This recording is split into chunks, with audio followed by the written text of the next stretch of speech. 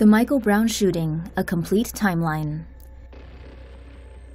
Protests have spread across the United States after a grand jury decided not to indict Darren Wilson, the Ferguson, Missouri police officer who fatally shot black teenager Michael Brown on August 9th. Giving evidence, Officer Darren Wilson said he saw Michael Brown and Dorian Johnson walking along the double yellow line on Canfield Drive when he asked the pair to move to the sidewalk. Wilson said Johnson ignored him while Brown walked toward his vehicle and cursed at him. Wilson then noticed cigarillos in Brown's right hand and believed he was involved in a theft that was reported earlier. Wilson said he tried to get out of the vehicle, but Brown slammed the door before leaning in to throw at least one punch. Wilson said Brown then went for his gun.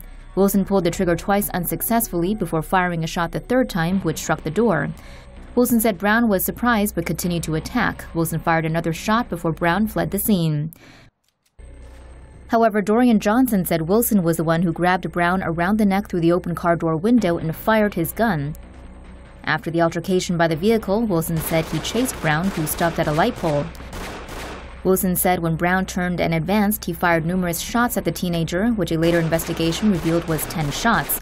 However, Johnson said Brown had turned and held his hands up, but the officer continued to shoot, killing Brown. Brown's body ended up about 150 feet east from Wilson's vehicle, with a trail of blood stretching 20 feet further east. Brown's body was reportedly left on the street for 4 hours. A private autopsy showed that the teenager was shot at least 6 times, twice in the head and 4 times in the right arm. Protests against the failure to indict Wilson have spiraled out of control. Shops in Ferguson were looted while heavy gunshots were fired. Did you miss a teacher sex story? Visit the Nasty or Nice section on TomoNews.net.